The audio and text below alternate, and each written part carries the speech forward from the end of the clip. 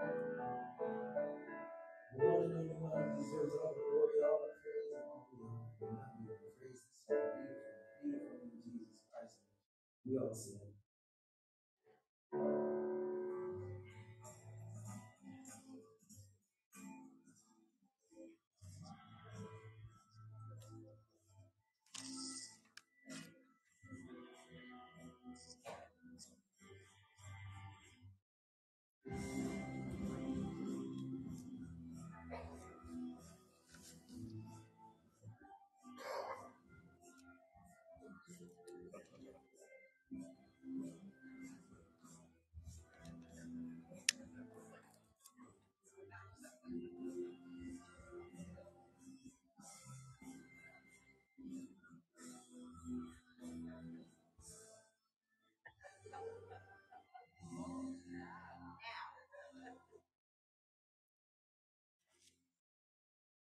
Love it.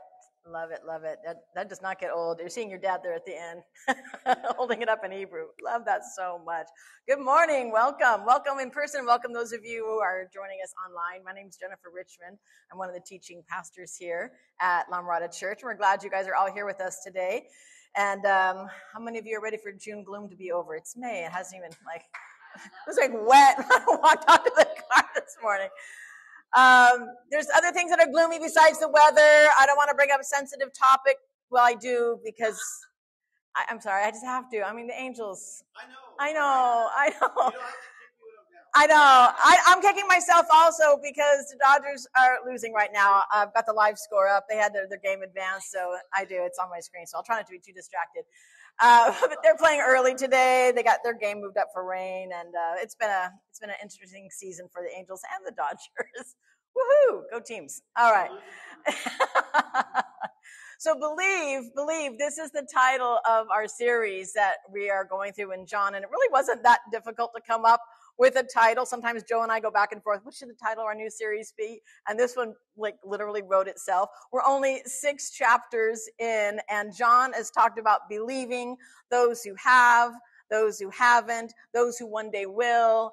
36 times just to this point. The word and the idea of belief occurs over 80 times in the Gospel of John, more than any other gospel or book of the New Testament for that matter. And John stated his mission at the opening that all might believe through him in verse 7. And as he closed his gospel, he reminded all of us reading and hearing it why he wrote it down, that you may believe that Jesus is the Christ, the Son of God, and that by believing you may have life in his name. So we've been learning about who are true disciples, who are false disciples. And John opened up his gospel with a sad truth in chapter 1, saying that Jesus came to his own, but his own threw him a party and said, "We're so glad you made it." No. We sang a song a moment ago, "How long, O Lord?"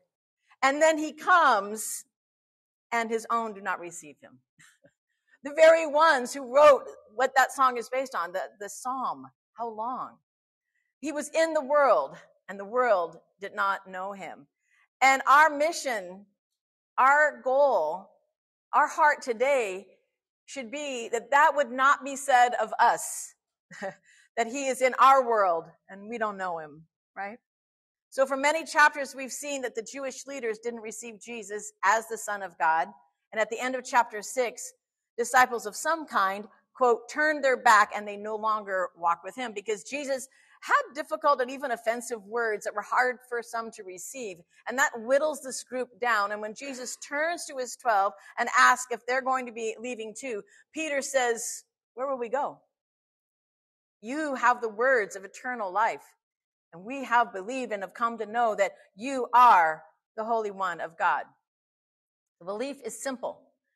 And yet it's challenging. It can look clear, those who don't, those who do. But really, it's a deeper heart issue.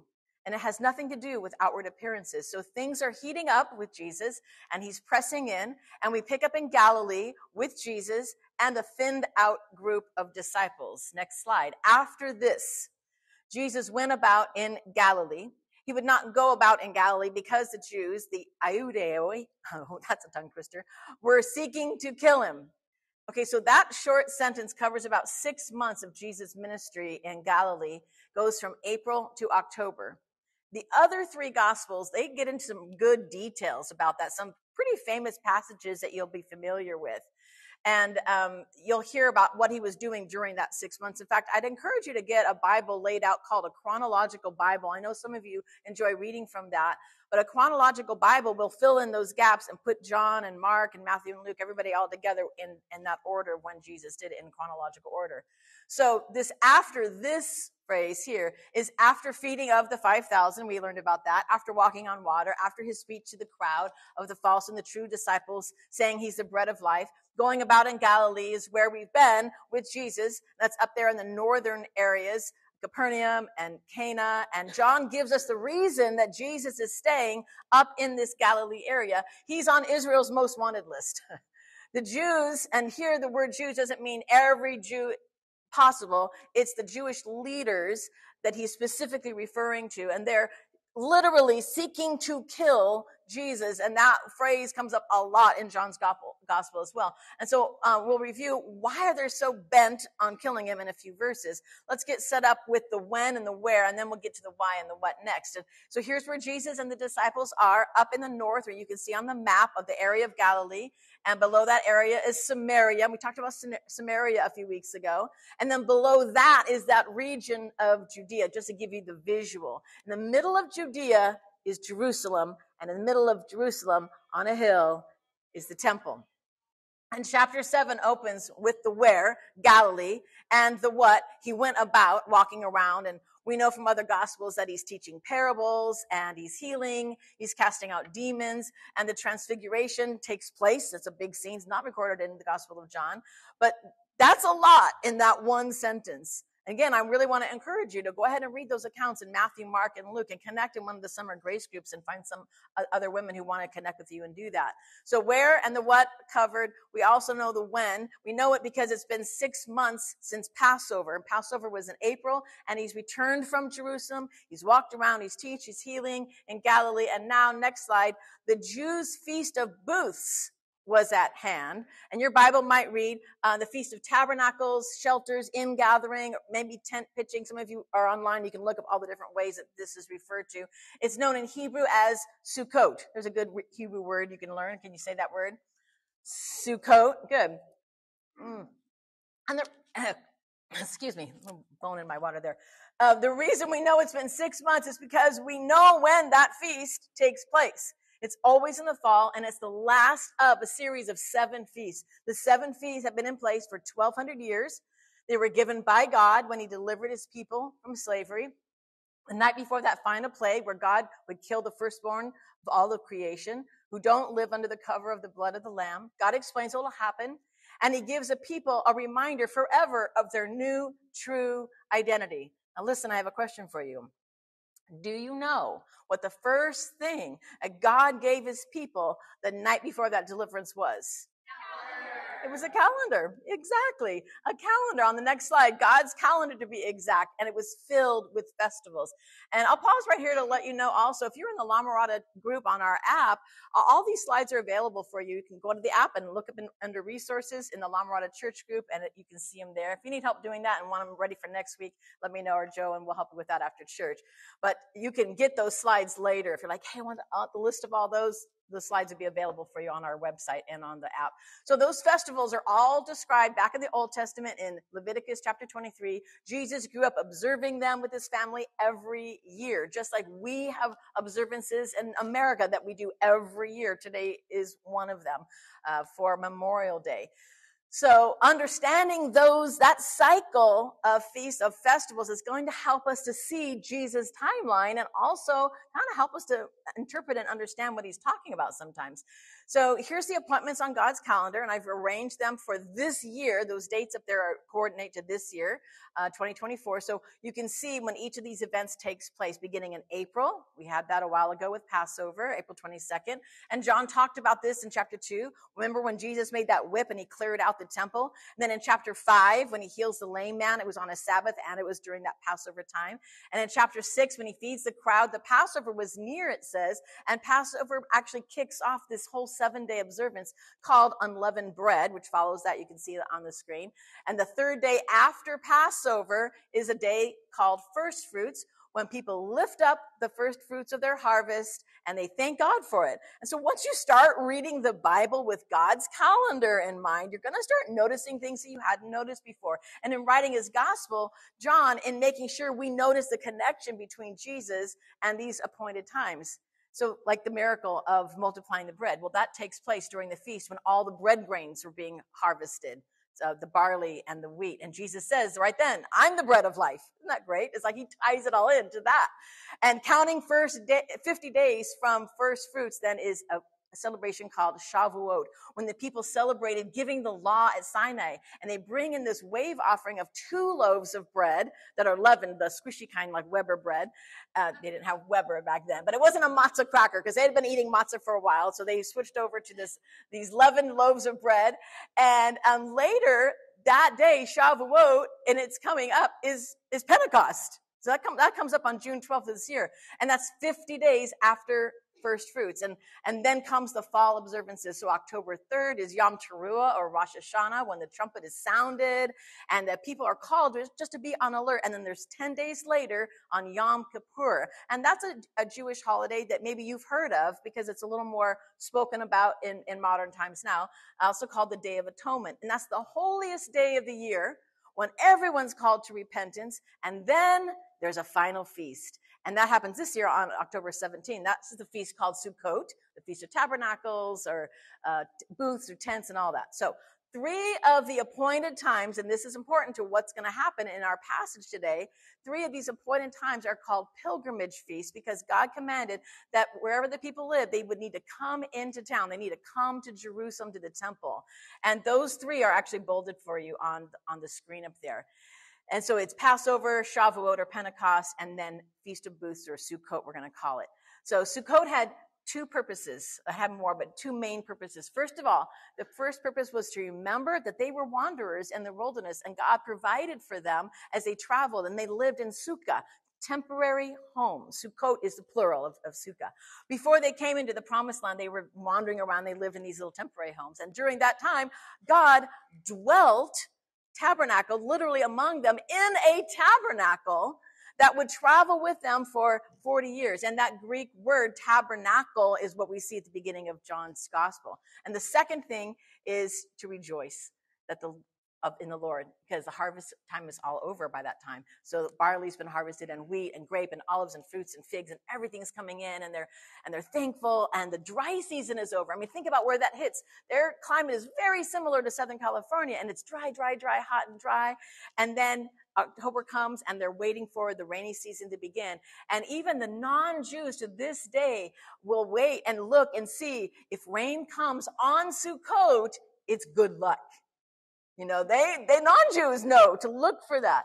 And so they praise God. It's a very celebratory time. It's very joyful. It's a pilgrimage feast. Everywhere in the whole land, everyone's coming into the tabernacle, into the temple. And then the traditions start getting added to these feasts that include a tradition called pouring out of the water. And they remember that God struck the rock and the water poured out of it. And then there's this candle lighting ceremony, and God commemorates his presence of him being that light in the wilderness for them and all that. Jesus is going to use those traditions, and he's going to point the people to himself as water for the thirsty and light for the lost, and that's going to come later. So to this day, coming up right now in modern day Israel, it's a big, huge party. Huge party. People are living in temporary shelters. It's like camping. All the campsites get sold out this time of year.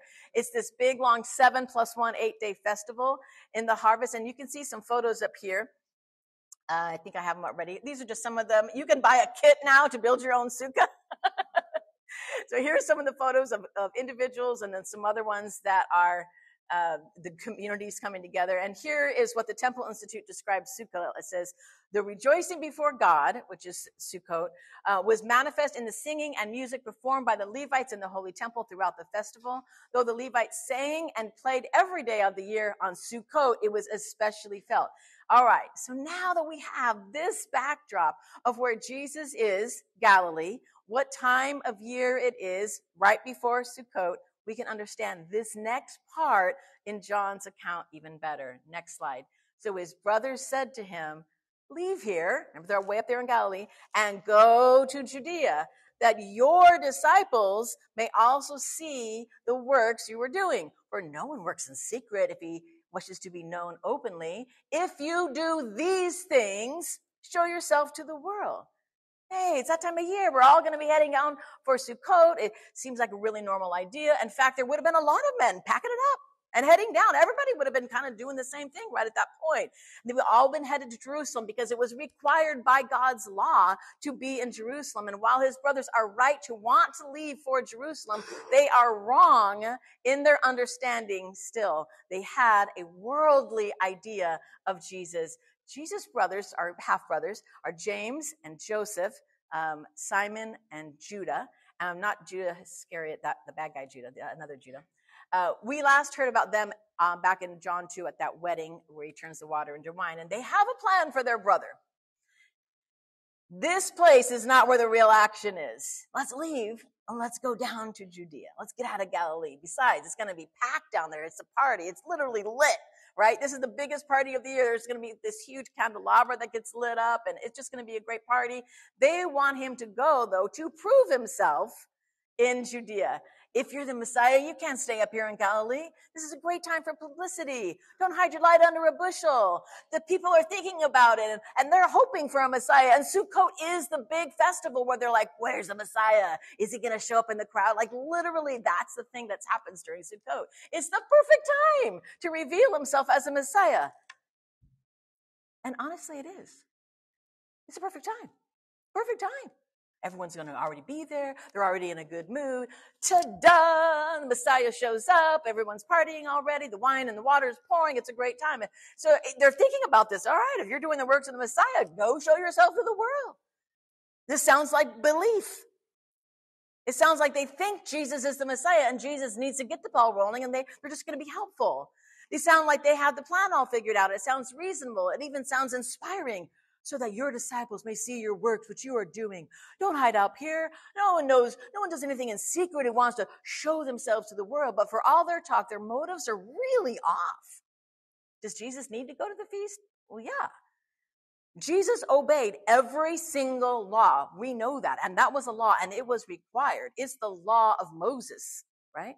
So maybe they could have played on that truth. We better head to Jerusalem. I mean, you're so perfect, because he's big brother and he never sinned. That would have been no pressure at all as a brother growing up with him. Probably how your brothers felt growing up with you. No pressure, right? You're so perfect. So after what had happened in chapter 6, maybe they noticed that Jesus was losing disciples. If you're on the right path, shouldn't you be gaining followers? So if they think maybe if he heads to Jerusalem for this feast, maybe he could gain back some of them and save his family name.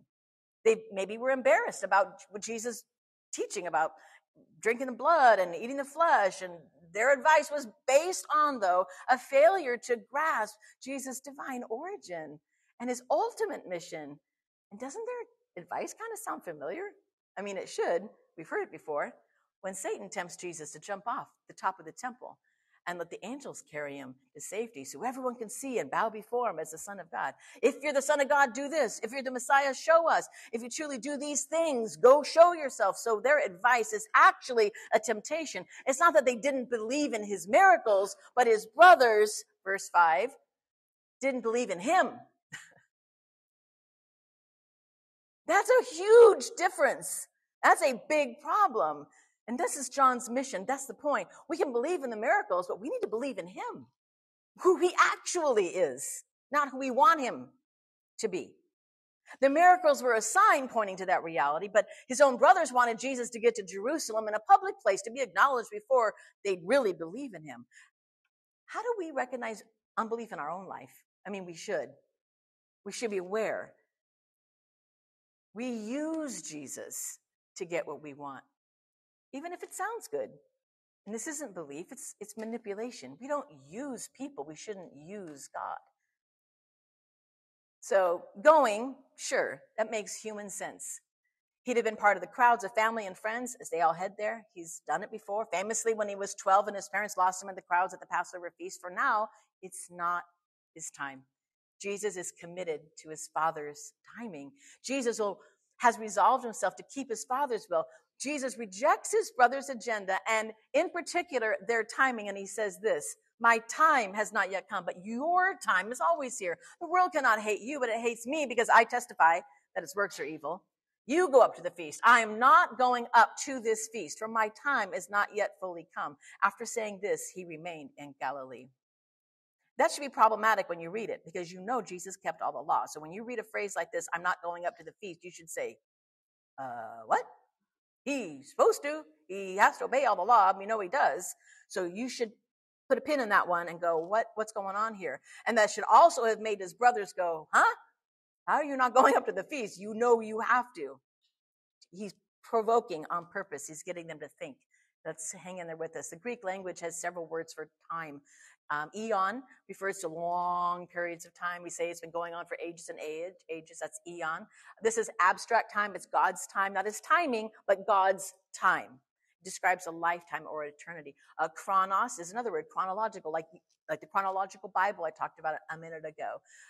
This, our word hour, H-O-U-R, hour, comes from another Greek word for time, ora, H-O-R-A. Jesus tells his mother that his hour has not yet come. Remember that? He turns the water into wine and performs his first miracle. But time in this verse is altogether different time in Greek. It's kairos, K-I-R-O-S. It's a specific point in time. It's a precise moment. It's the right moment. It's the opportune and proper time. And he deliberately uses that word.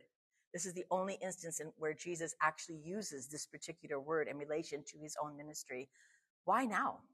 Why now? While he's responding to his brothers, when he said, my time has not yet come, he's saying something like, well, I plan to come, but it will be at the exact best time. You can go anytime. You can. Not me. I'm different. I'm on a timetable. I'm on God's time. I'm on God's calendar. And he restates this in verse 8. You go. I'm not going to the feast. Not yet. I'm waiting for the exact time. But sandwiched between his talk about timing is something that they hadn't even brought up. Hate. What?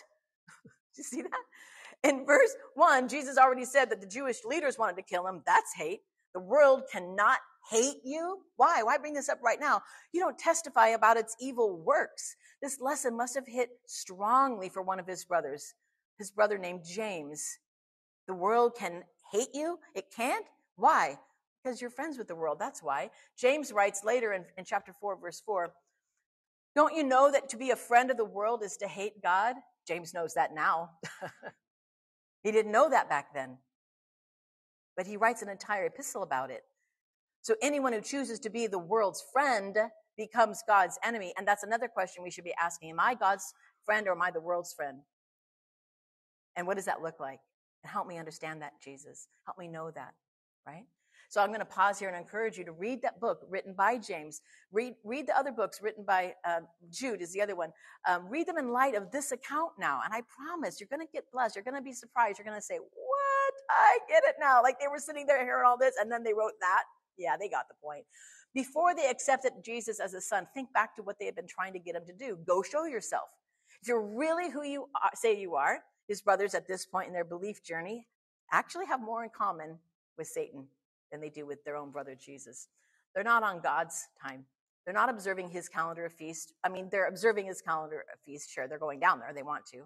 But that's them just being out of obligation, being legalistic, observing the holy days. That's what we all do. Plus, it's a party. Woo woo! You know, Sukkot, it's a huge party, right? They're not on God's true time in their heart, though. Instead, they're still serving their own worldly ideas and superficial judgment about Jesus. Honestly, trying to look spiritual and mission-minded. But they're really still stuck in their own vision. Isn't that what Peter had also done? It's not recorded in John, but in Matthew's gospel records that when Jesus begins to explain his mission, that he'd be killed and on the third day be raised, Peter takes him aside and rebukes him. And what does Jesus say in a really shocking rebuke? Get behind me, Satan. He calls Peter Satan. Whoa. You're a hindrance to me. You're not setting your mind on the things of God, but on the things of man. You get out of my sight is here. You get behind me. I don't want you in my sights, right? So here with his brothers, they're not rebuking Jesus. They're just prodding him to do something out of step with the perfect timing. And Jesus doesn't bite.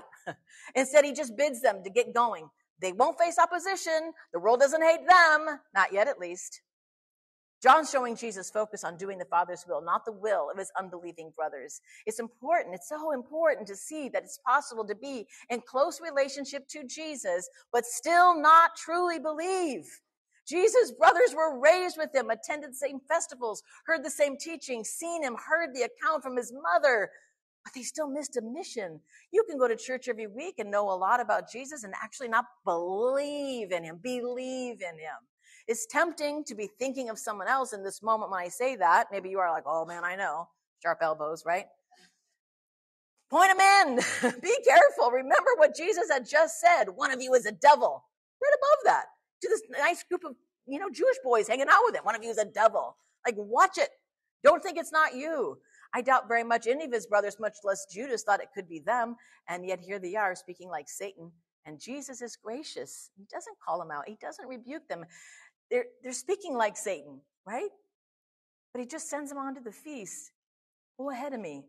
While he remains in Galilee until his brothers were on their way. Next slide. But after his brothers had gone up to the feast, out of his sight, he could just focus. Then he also went up. Not publicly, but in private. Now remember that Sukkot in Jerusalem would have been packed with people. Like super packed.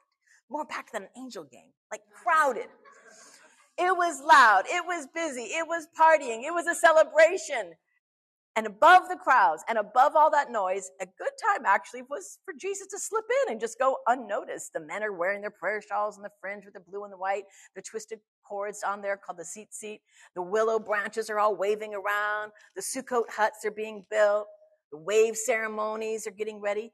And the sacrifices nonstop every day. 8 days of sacrifices.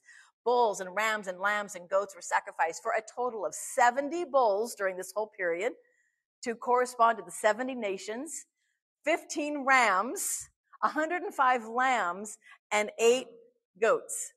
It's all recorded in Numbers. You can read all about this, and it gets ready for this. Then the Torah was read, and every 7 years, the king himself would actually come out and read it. They didn't have an actual true Jewish king at the time. And then they would also read Psalms, and they would sing Psalms. The Psalms in your Bible might even say a song of ascent. Have you ever noticed that in your Bible? It says songs of ascent. What does that mean? Well, those are the songs that were sung when they were ascending, when they were going up to Jerusalem. And no matter where you are in Israel, it's always up to Jerusalem. It always is up, right? Even if you're geographically heading down, it's always talked about ascending to Jerusalem. Those special groups of Psalms are called the Shirim Ha-Ma'alat, and they are sung by the children and the moms and the dads and the family and the cousins, and everyone's gathering and they're just singing, and it's just a beautiful, beautiful moment. And in that moment, when the water and the wine are being poured out on the altar and the temple lights are being lit, these 4 enormous lamps are in the court, 75-foot high menorah in the temple, all lit up. The light was so bright that it was said the glow could be seen from Jerusalem all the way up to Galilee. Sukkot was truly lit, like I said. And while all this was happening, Jesus slips in, verse 11, the Jews are looking for him at the feast, saying, where is he? Where is he? And there's much muttering about him among the people. And the Jews in this passage, again, refer specifically to those leaders who were seeking to kill him from back in verse 1 of this chapter and mingled in with the crowd of the men and the women and the children. These leaders are listening, but no one is clearly saying anything that they can pick up on. Some says he's a good man. Others say, no, he's leading the people astray. Like all this murmuring going on. Yet for fear of the Jews, no one spoke openly of him, like NSA, like they're listening. They're going to use it against me somehow, right? And they would have. The Jews knew Jesus would be there. All obedient Jewish men had to be there. Remember, this isn't just a one-day gathering either. It wasn't just for the men, although they were the ones required.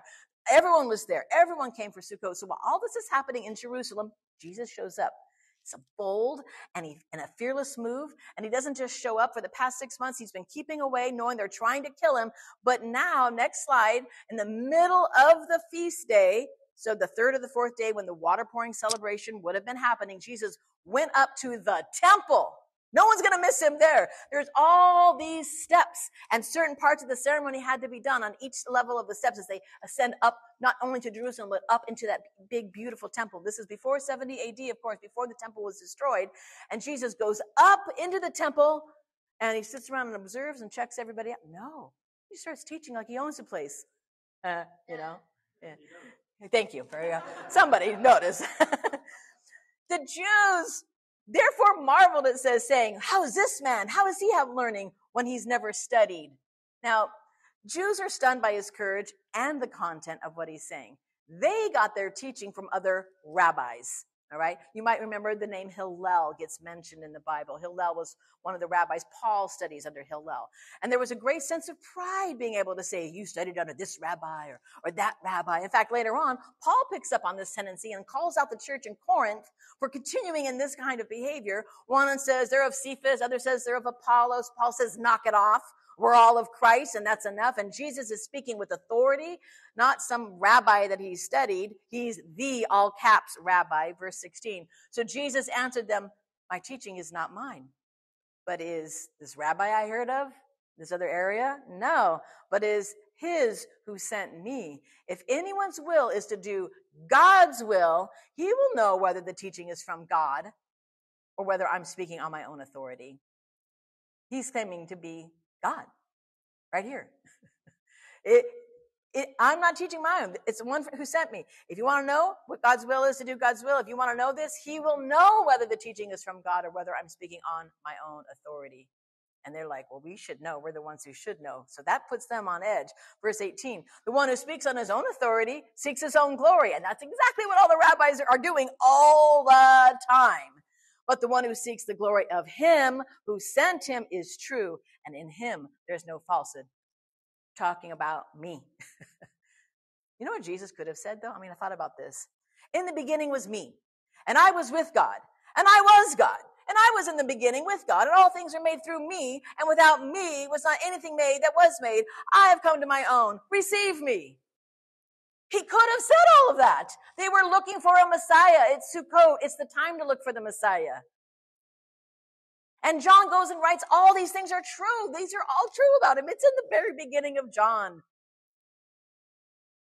But Jesus is on the Father's time. Jesus is about bringing glory to the Father. And this is how you can be a true disciple. This is how I can be a true disciple. This is how we, La Mirada Church, can be true disciples. Do the Father's will in the Father's time. And how do you know if you're a true disciple? You seek the Father's glory alone, not your own glory. Sin is doing things for your own glory, your own gratification, what you can get out of it in the moment and satisfy yourself for that moment. That's sin. That is not bringing glory to God. We have to be on God's time for God's glory, trying to look spiritual, attending church, even hanging around Jesus and Jesus' people, all the same things his brothers and to some degree even the Jews who were bent on killing him were doing.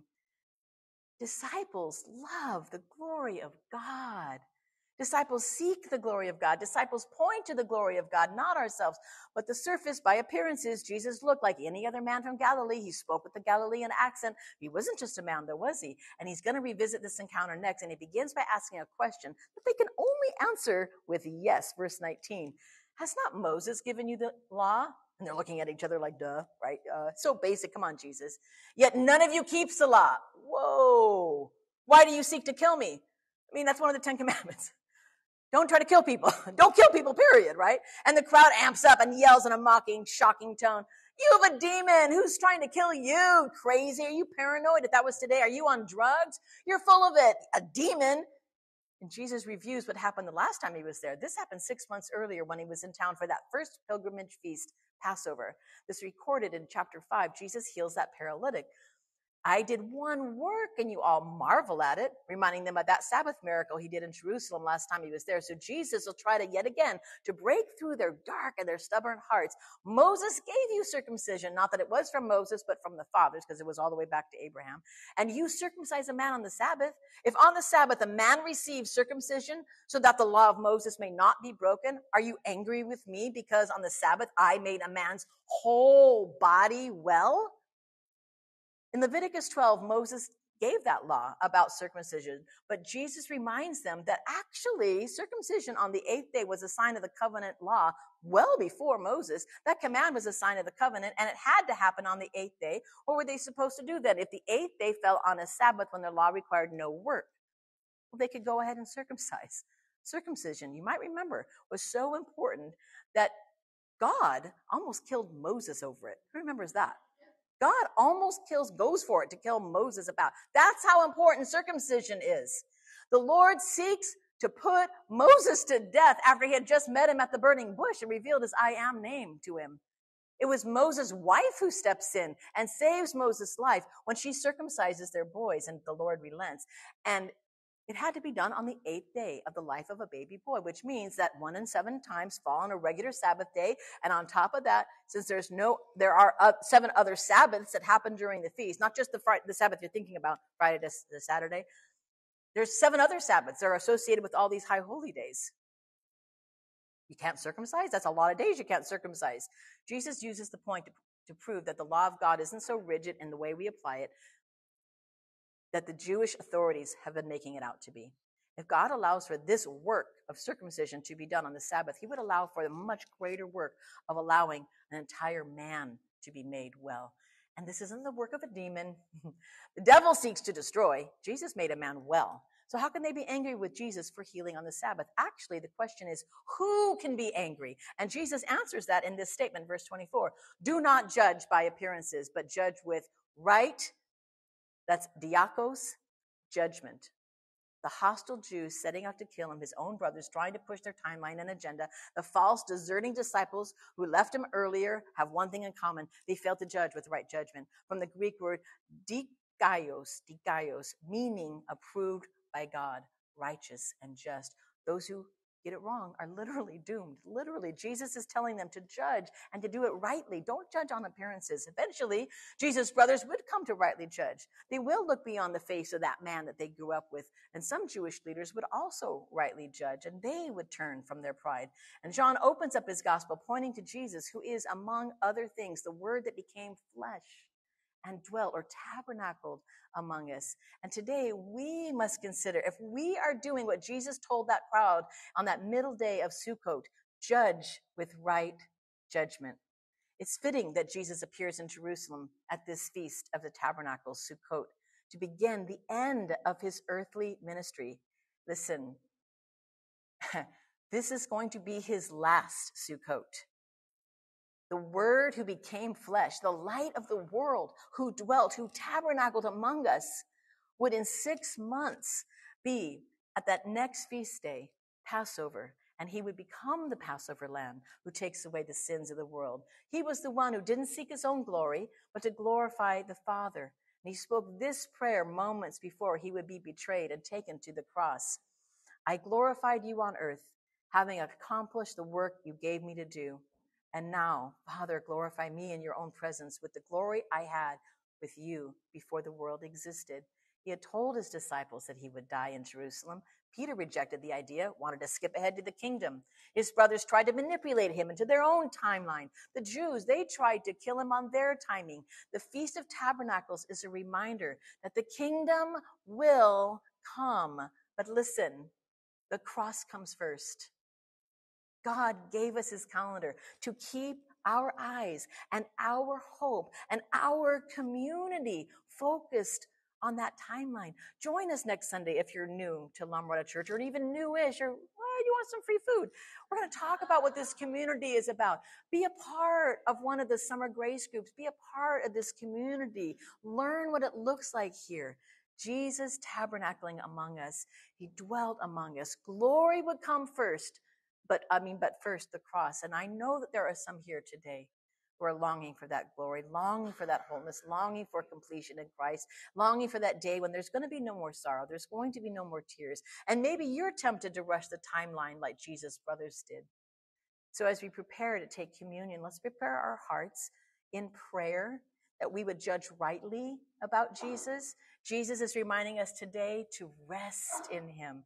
Wait in him. Trust that all things will be accomplished in his time. And as we take the cup, as we take the bread in a moment, can we remember that together? Can we come together and thank God for glorifying his Son in the perfect time and know that we will be taken care of also in God's perfect time?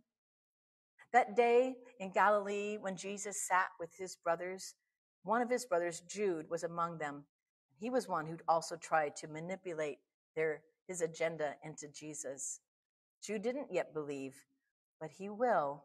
And inspired by the Holy Spirit, he wrote this for us today. Keep yourselves in the love of God, waiting for the mercy of our Lord Jesus Christ that leads to eternal life, and have mercy on those who doubt.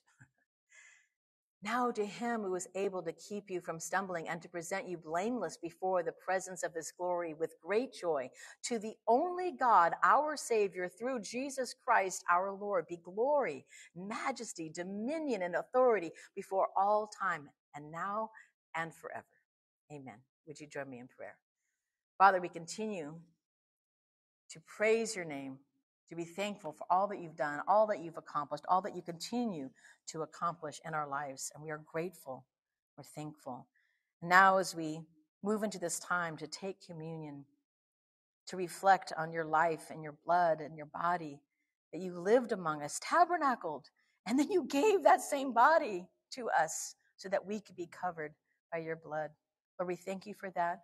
And we want to come humbly in this time of communion and worship before you, acknowledging, Lord, we don't always get it right, but we want to glorify you and we want to do it in your timing. We ask these things now in Jesus' name. Amen.